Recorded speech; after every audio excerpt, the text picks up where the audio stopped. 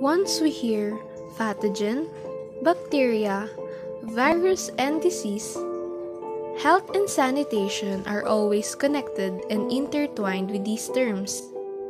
One of the root causes of present diseases and spreading viruses in our community is the result of insufficient, inadequate, and improper sanitation practices.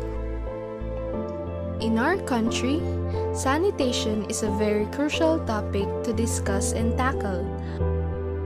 According to World Health Organization, there are approximately 20 million Filipinos who lack access to basic sanitation. So, what is this advocacy all about?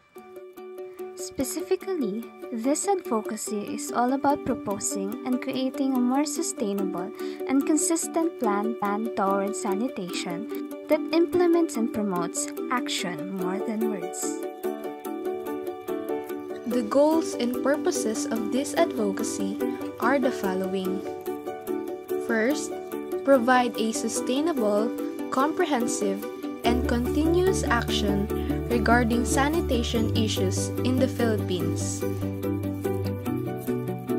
Second, review and solve existing problems encountered in the sector of sanitation. Third, ultimately focus on sanitation since it is one of the stepping stones in achieving a society where people are living in a healthy manner, surroundings, and have low risk of acquiring diseases and viruses. How will this advocacy be carried out? First, presentation of the comprehensive plan which incorporates the assessment of problems and the needed aspects to focus on. Second, setting up a meeting with government officials, especially in the public health sector. Third, designing and meeting with suited representatives for every region and municipality that will monitor, supervise, and report details. And lastly, conducting various meetings, seminars, and activities in order to encourage the mass again and again to move and cooperate with the said plan. Does this advocacy need support? Yes! The following supports are needed indeed.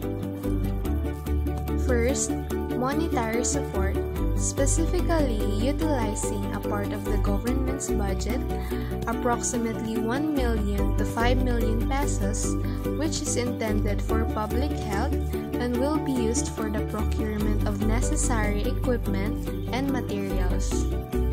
Second, non-government organizations will be invited to participate as well.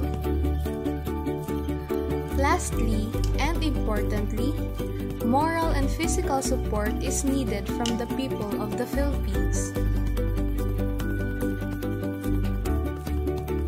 So, are you interested in contributing change to our society?